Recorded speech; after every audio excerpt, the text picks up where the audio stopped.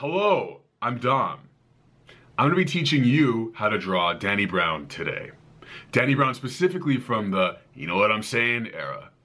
Not to be confused with Danny Brown from Atrocity Exhibition or Triple X or even Old. This is a new Danny Brown. This is the current Danny Brown.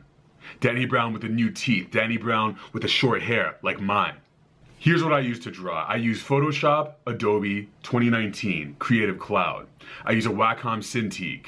It's okay if you don't have one, if you can't afford one, that's okay. Draw with whatever tools you want to use.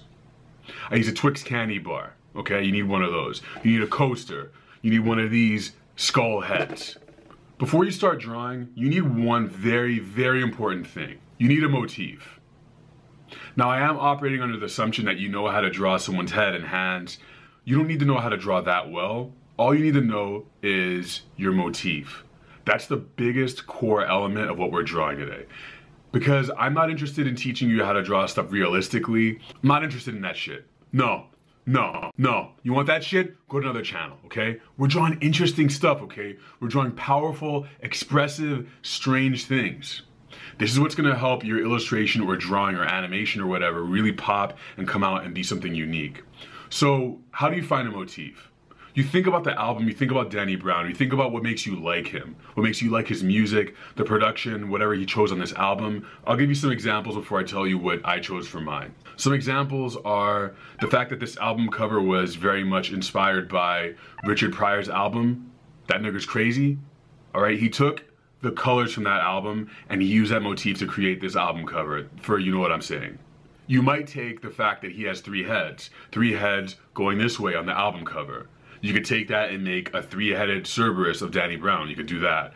You could take the fact that he's using these weird David Byrne talking heads outfits and then use that in your drawing. Single out what is interesting and take that thing and you're gonna drive it home. What I chose for mine is Witcher. The Witcher. Geralt of Rivia. You know what I'm talking about? In the first song, Change Up, he says, "Listen here, little Witcher," several times. So that's what I chose. And we're gonna start the drawing right now. I already had the motif in my head, so I worked from a pose. What you're gonna need is a reference of Danny Brown and perhaps another pose. I suggest you get maybe 2 or 3 images of Danny Brown. Have these references match whatever it is you're drawing. If your reference relies heavily on his likeness or his eyes, his mouth, his nose, whatever, make sure that's in your reference. If it needs his hands or his shoulders or his body type, make sure that's in your reference. For this one, I used an image of Geralt of Rivia, the one and only albino white Polish guy who somehow speaks with an American accent, in The Witcher, from The Witcher Wild Hunt. And I immediately started merging Danny Brown with The Witcher, merging Danny Brown with ideas of Geralt. What does Geralt have? 2 swords. He has albino hair, he has white hair, he has the steel sword that he uses to fight humans. So I got a pose of Geralt holding the swords, and I used Danny Brown's likeness, smashed them together, just like that. Snapped them together. That's what you see me doing right now. I moved very quickly through this thing. This thing took me probably about an hour. You shouldn't have to spend that much time on your drawing though. If you want to spend 5 minutes, that's fine. Focus on the motif. That's my advice to you. Don't focus on the likeness being perfect. It's good to have a good likeness, but for me, for the purposes of this drawing, for the purposes of our drawing class, and this fine drawing institution, the motif is king. The motif and intention is king, okay?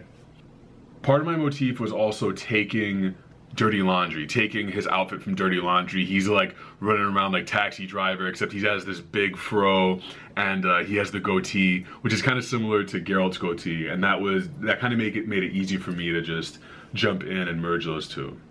So bright yellow against the blue background. And it's really that simple, ladies and gentlemen.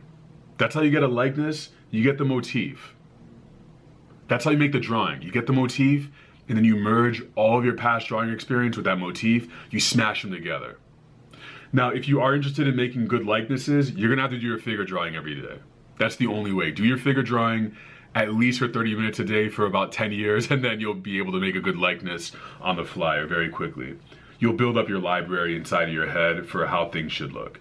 Got a cool little white outline on there, and I was very happy with how this drawing came out. I think it came out pretty cool. He's looking kind of fierce in this. Danny Brown is ready to take on the fucking sorceresses and succubi and incubi.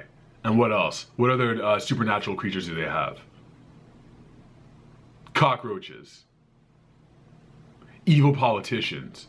Drowners. What else is in The Witcher? Slugs. This Friday, I'm going to be drawing live on Twitch and YouTube. Wherever it is you can find streaming, I'm going to be there. 9 p.m. Eastern Standard Time. I'll be drawing live. And if you want information on how to see that, how to chat with me, watch me draw for about an hour and a half, maybe 2 hours, look in the show notes below for information on that. Hope to see you there. This Friday night. This Friday night. Be social. Be there. Before we get to the final version of this image, in all of its resplendent Witcher glory, I want to shout out It's Just Fundi. Fundi, who sent in his drawing of Blood Orange from last week. He did a fantastic job on his drawing of Blood Orange, and Fundi will be sending you a gift in the mail, a little Valley of the Summoning card, which is very special and will give you instructions and a little gift for next time you submit something. And if you want a Valley of the Summoning card, if you want to be gifted and part of this group of amazing artists who we are creating on DSC, all you gotta do is send your drawing in to ask@domrabern.com. That's where you will submit your drawing. Submit your drawing there, and then we'll have you cataloged and we'll be able to send you your drawing directly on there. Feel free to send it on IG or Twitter or all that other stuff. You can send it on YouTube, wherever you find me. But just know that if you send it to ask@domrabern.com, that's how we'll be able to correspond with you and send you your gift in the mail. Here's the final drawing in all its glory. We have the albino Danny Brown, the furrowed brow, a little bit of hatching on the brow, on his cheekbone a little bit for the lighting. I definitely did move very fast through this. It has kind of a Colonel Sanders feeling to it, I think, but like a strong, sensual, aggressive, strong Colonel Sanders. Did I say strong 2 times? Before we get out of here, do me a favor. There's a link to this image below on Twitter. Please shoot me a like. And if you're really generous, shoot me a retweet on there. Help me spread this image, help this thing grow a little bit. I want this community to grow a lot larger so that we can share these drawings and grow a lot more. Don't forget to send your drawings in. Thank you for watching this. Thank you for being here with me, creating art, getting out there, making something creative. Good luck on your quest to draw Danny Brown or whatever it is you want to draw. Don't forget, think about motif, do your life drawing. That's all I gotta say. Okay, goodbye.